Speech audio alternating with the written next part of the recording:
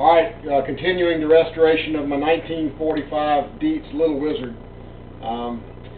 Sat overnight in the soda ash solution with the battery charger and took it out, and now I've been using a Brillo pad to knock off some of the old wood rust and kind of make it smooth.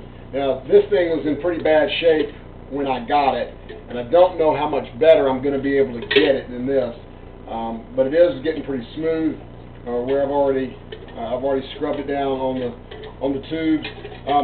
One thing you can now see, I don't know if you can see it in the video, but right there is the 45, the 845. It says S845, so Syracuse in August of 1945, manufactured on this Little Wizard. So basically what we're doing, all I'm doing is taking the Brillo and just kind of lightly sanding, lightly rubbing, getting a little bit wet, and you can watch as it'll turn kind of a brownish color where that rust is coming off.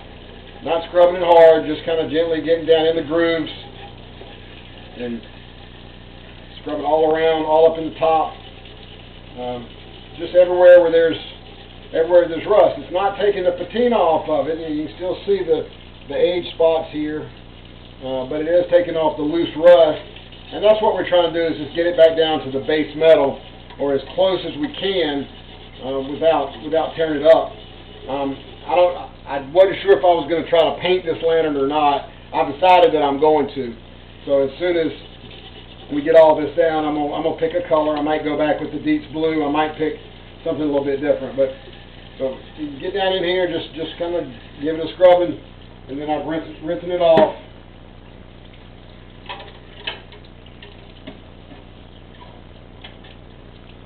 Of course, I'm going to use a hair dryer to dry it out inside, but you can see now, good here. Haven't done this part, have done this part, so you can see where it's starting to get really clean and really smooth.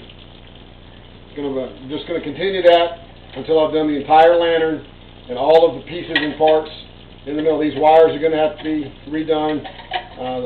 So everything here is going to get scrubbed down inside and out the best I can to remove all of the old loose rust before I get ready to paint it.